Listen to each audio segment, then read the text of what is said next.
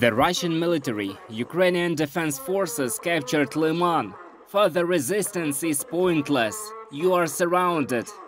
The operation in Lyman is still going on. According to the Ukrainian intelligence department, separate groups of the Russian military continue to surrender to the armed forces of Ukraine.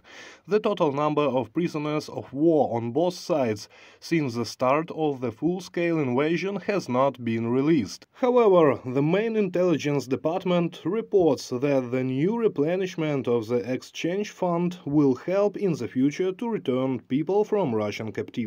Several tracks of multi-level negotiations are currently underway, and this is such a strategic goal and ambitious. It is the exchange of all for all, but at the same time negotiations on individual exchanges do not stop, the last of which took place recently and will take place in the near future. That is, it is a multi-level process, and Ukraine is doing everything possible to return all its defenders home. Andriy Yusov, representative of the coordination headquarters of the Ministry of Defense of Ukraine for the treatment of prisoners of war. Ukraine complies with all Geneva Conventions regarding Russian prisoners of war. They have the opportunity to communicate with their families by phone every few days. They are provided with 3 meals a day and receive medical care. Moreover, unlike Russia, Kyiv admits representatives of international organizations and the press to prisoners of war. Can a stun grenade do that? Maybe. Did they help you? Yes.